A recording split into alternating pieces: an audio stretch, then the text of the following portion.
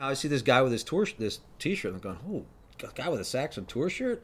Nobody knows about Saxon, only I do. So I go, Diane, come on, let's go. I walk over, and it's Lars Ulrich. And I walk up, I said, hey, you like Saxon? And he looks up, he goes, you know who Saxon is? I said, yeah, Biff. And he looks at me like, you know who Biff is? I said, yeah, I've got Wheels of Steel. And it's like his eyes get about yay big. I said, yeah, I just got the new Angel Witch single. And then the eyes get this big. You know, Angel Witch and Gorgon. Where'd you get it from? How do you even know who Angel Witch is? I said, I'm a big fan of this new wave of British heavy metal, I guess.